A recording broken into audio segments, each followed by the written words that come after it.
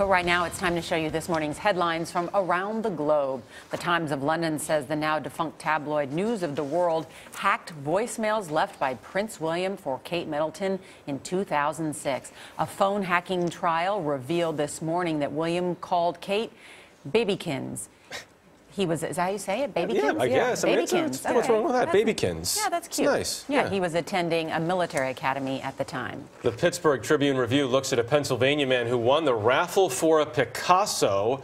25-year-old Jeffrey Ganano held the winning raffle ticket for Picasso's Man with an Opera Hat, believed to be worth about $1 million. His ticket was picked at random by computer at Sotheby's in Paris yesterday. Ganano paid $140 for the masterpiece. He says he only recently became interested in art and was just looking for a picture to hang on his living room wall. Well, now he's got one. And the Washington Post says the government wants to end NFL television blackouts. The Federal Communications Commission is proposing changes to the nearly 40-year-old rule meant to protect stadium ticket sales. If the games do not sell out, the local broadcast gets blacked out. To the great frustration of the fans at home, the FCC believes that rule is no longer useful.